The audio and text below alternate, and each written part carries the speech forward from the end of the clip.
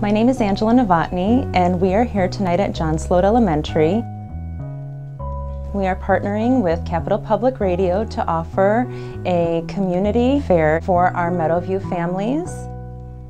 The hope for us this evening with our Meadowview Community Fair is to bring people together to celebrate the community, to offer an opportunity for our families and our community members to discuss the successes of our community, to discuss the challenges of our community, but overall to feel uplifted. My name is Elijah and I am 10 years old.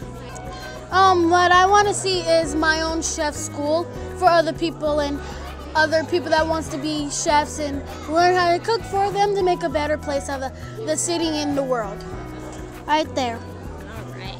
I would probably talk about how people need to focus how Meadowview is a beautiful place for anybody who really could open their eyes. It was a real joy to have Meadowview members and community members on our campus. What I'm standing in front is basically a map of the street and the street of Meadowview and stuff like that, and of Sacramento.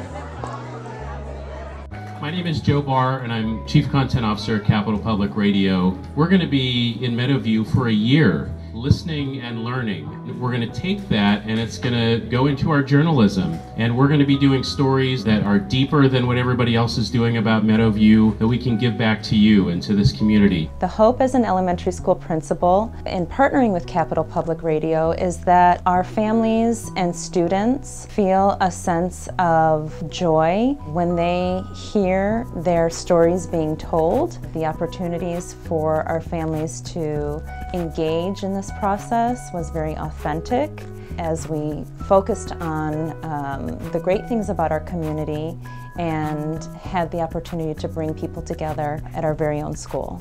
I think that Capital Public Radio and the work that they're doing can support positive change by continuing to host these opportunities for people to come together, to have fun, to really connect with each other, because through building connections, you build strength. And with more of these events, the outcome would hopefully be a stronger community overall and an understanding of how to access resources even better.